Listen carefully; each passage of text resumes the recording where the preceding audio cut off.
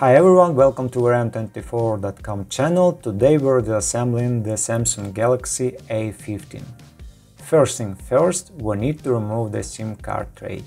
Use a SIM ejector tool for this, just insert it into the hole and gently push to pop the tray out. If the tray is stuck, you can carefully use a pair of tweezers to assist. Next, we need to heat the back cover to around 70 degrees Celsius or 160 degrees Fahrenheit. We are using a heating pad, but a hair dryer works too.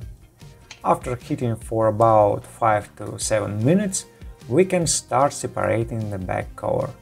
To begin, we use a thin, firm tool to get underneath the edge of the back cover and create a small gap. Then we switch to a thin plastic film to safely slice through the adhesive. Please note, avoid using metal tool here, you risk damaging the cover edges.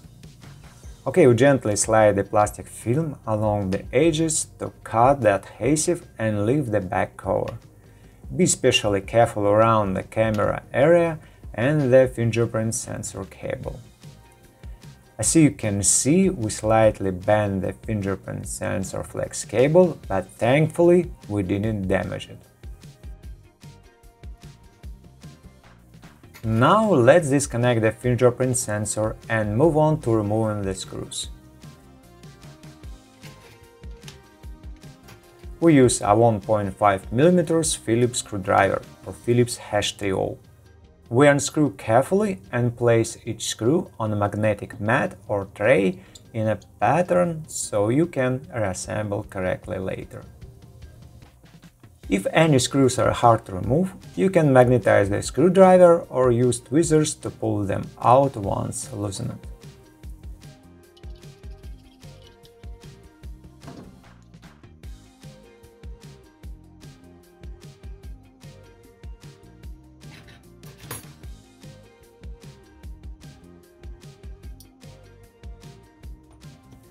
Notice how the antenna lines near the bottom are now made of denser material and slightly recessed, making them harder to accidentally damage when removing the back cover.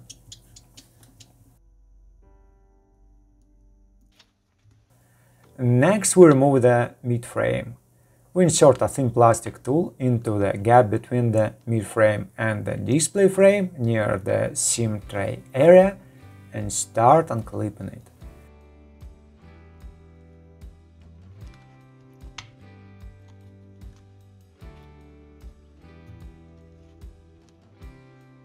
Once a few clips are loose, you can switch to a slightly thicker plastic tool.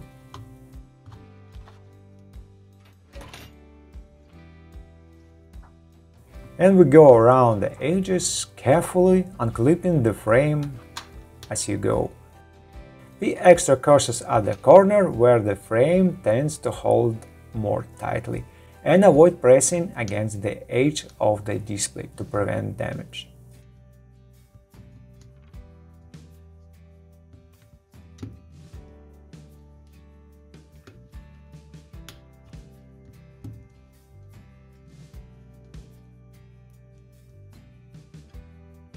Once the clips are released, remove the mid-frame. On the mid-frame there is antenna contacts and the lower speaker module. Now let's disconnect the battery connector. Use a non-metallic tool. We are using ceramic tipped tweezers to safely detach the battery connector.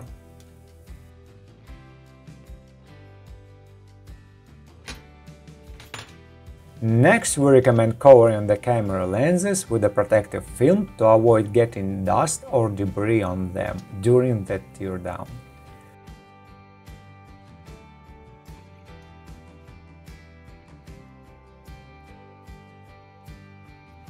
Once all the lenses are covered, we can continue. We disconnect the interconnect flex cable from both the main board and the subboard and move the cable aside.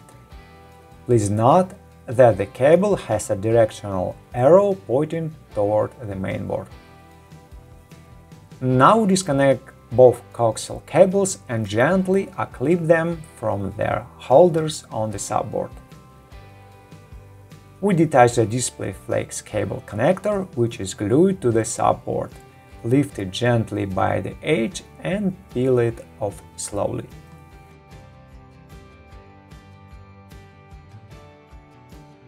Then we remove the one screw holding down the subboard using the same 1.5 mm Phillips screwdriver. This screw is different from the others, so keep it separate. And we carefully lift and remove the subboard. On the subboard we have the charging port, microphone, headphone jack port and some components on the reverse side. And now our quick check the microphone hole. It is L-shaped and built into the frame, so even if something is inserted into the mic hole, the actual microphone won't be damaged. It is located safely on the subboard behind the hole. And the vibration motor is housed in the display frame. Okay, let's move on to the main board. We disconnect and remove the two rear cameras and set them aside.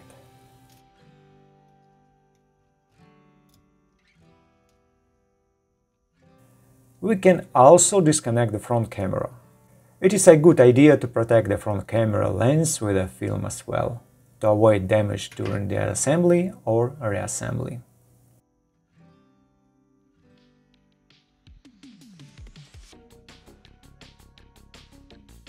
Next, we disconnect the two coaxial cables from the main board.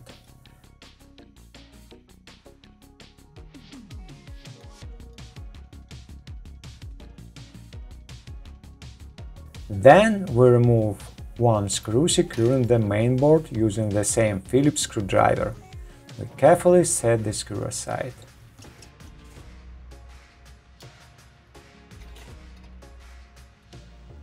Now we gently lift and remove the main board.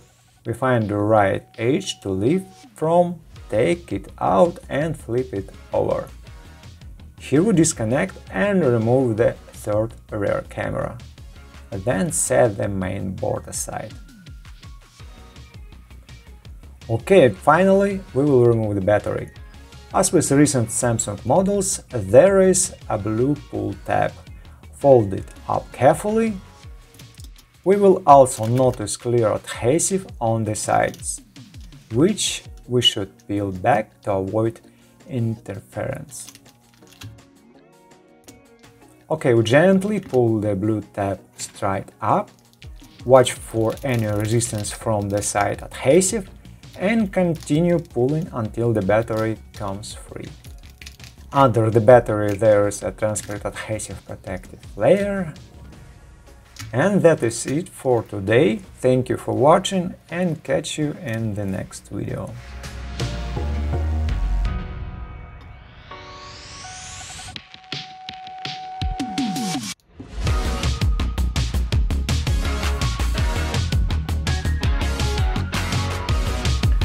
Okay guys, now we're done. Thank you for watching. If you like what we do, please consider subscribing to our YouTube channel, read our articles on our website.